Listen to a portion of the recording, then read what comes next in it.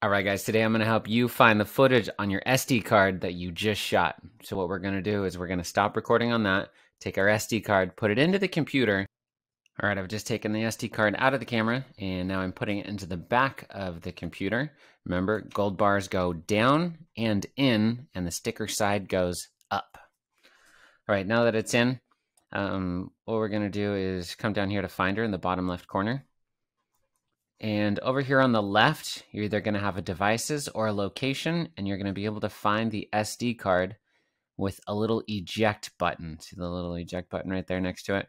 And so that will always be there. You go to DCIM, click the drop down, and I recommend being in list view. Some of you might be in icon folder view, but I recommend being in list view.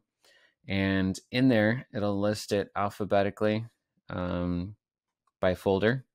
And then inside here, we have this one, that's a numbered folder, this one, it's a numbered folder, this one, and then it starts getting into some names. Well, your footage is always going to be in the last numbered folder, and then it's always going to be down at the bottom. If you're taking a picture, it's going to be one of the last JPEGs, but if you're shooting a video, then it's going to be the last MP4. So let's go ahead and hit spacebar.